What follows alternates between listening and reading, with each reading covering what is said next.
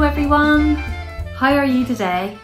I hope you've enjoyed the lovely weather. I think it's not just as warm now, so maybe more time inside to do a little bit of craft. And today we've got quite a bit of craft to do, so let's keep moving on. First thing we're going to do today is we're going to start off with a song. We've had two stories in the last couple of days, one about the very greedy bee and the other one about the very lazy ladybird. So let's start today with a song all about a honeybee. I'm a little honeybee, yellow and black. Remember, it's the nectar that the honey comes from, that the bees gather from the flowers. So let's sing our song all about the honeybee. I'm a little honeybee, yellow and black. See me gather pollen on my back.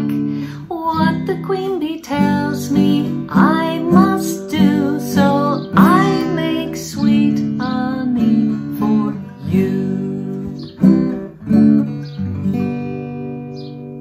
Great.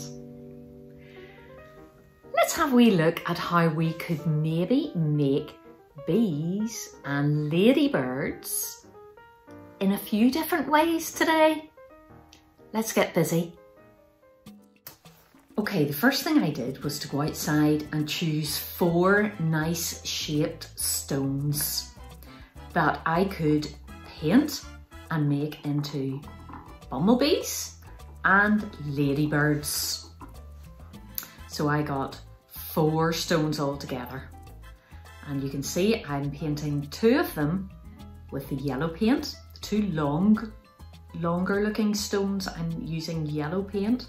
So I'm going to turn those into, what do you think? Yes, a bumblebee. So there we go.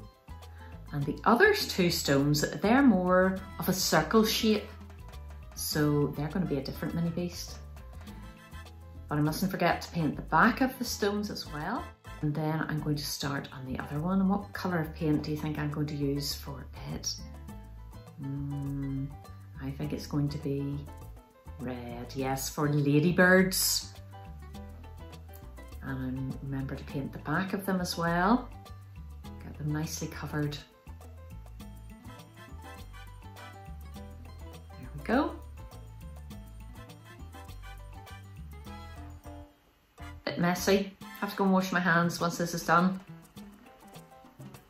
There we go. And then we'll let them dry before we do anything more to them.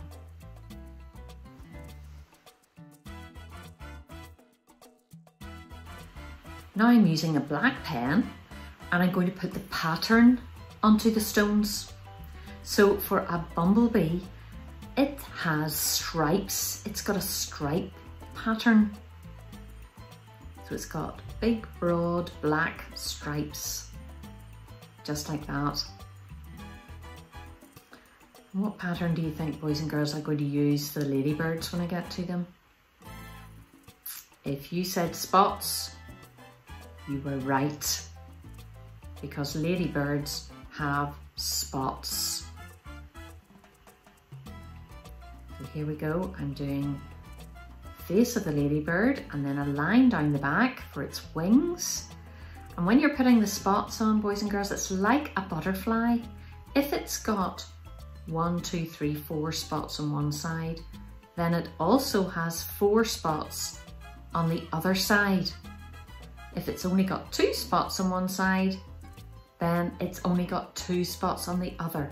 So each wing of the ladybird is exactly the same.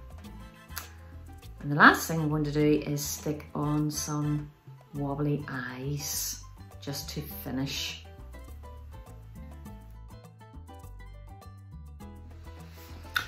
So there's how we make ladybirds and bumblebees using stones. Now we're going to look at a different idea. This time we're going to use our finger. Have a look at this. So for this picture, boys and girls, I'm using colouring pencils. You could use crayons if you want, or felt pens. And I'm doing the grass first of all with my green crayon or pencil. Now I'm doing stems And I'm going to do lovely petals on the top to make some nice flowers. There we go.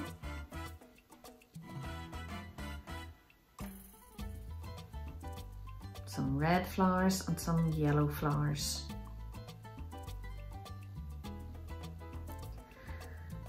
After that, I'm going to put the sky in. Nearly forgot about the sky, can't forget about it. And the sky comes right the way down to the grass, remember. Okay, and we need the sun, because we need the sun for our flowers to grow. I hope you're still watering your sunflowers, boys and girls. Don't forget about those. And now I'm using my finger and some red paint, and those are going to be the ladybirds. Now I've got some yellow paint. I've used a different finger. Whoops. And I'm going to make some bumblebees. Once all the finger painting's done, then I'm putting the pattern on them. And as you can see, I've got stripes on the bumblebees. And now I'm putting some patterns onto the ladybirds. I'm doing their spots and their face and the line down the back for their wings. So there you go, boys and girls, a nice idea. Make a nice simple picture. Do all your colouring pencil first and then finish off doing the fingerprints. And when they're dry, get your black pen and put on the pattern onto your bumblebee and your ladybird. You could also do a caterpillar like that with little fingerprints, couldn't you? And butterflies. There's lots of different things you could do using your finger. So have fun with that. Send me your photos. Let's have a look at our last idea today. For our last craft activity today, we're using a cardboard plate cut in half.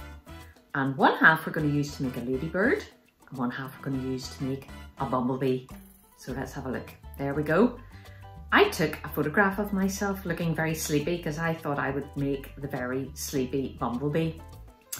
And I'm putting on the black stripes for the bumblebee. There we go. And there's more stripes going on.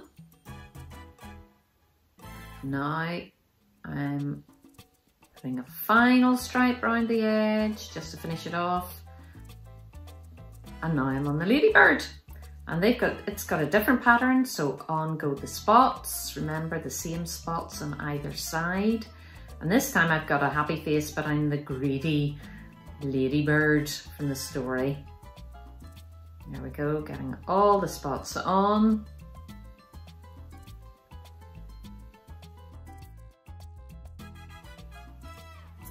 And now I just have to finish them off by sticking on the face and giving my bugs some antennae. So now I have some antennae,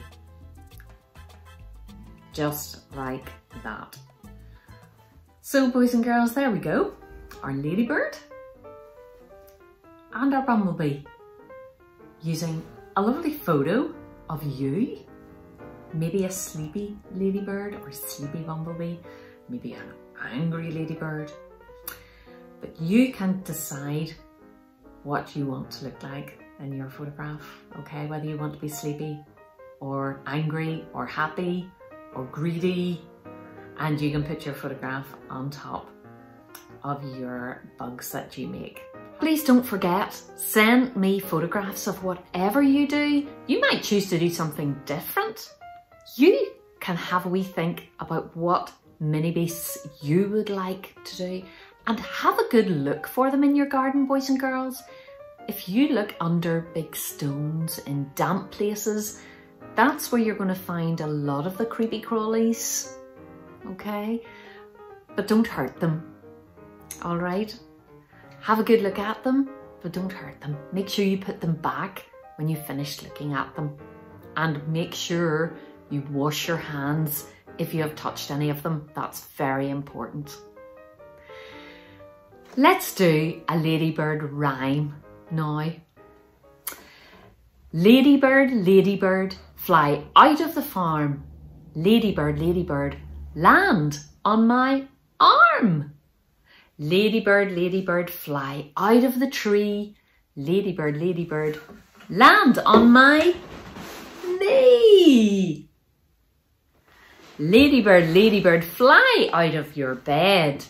Ladybird, ladybird, land on my head. Ladybird, ladybird, fly out of the rose. Ladybird, ladybird, land on my nose.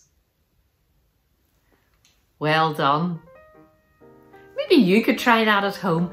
Maybe you could think of different verses you could do to rhyme with parts of your body. Have fun with that.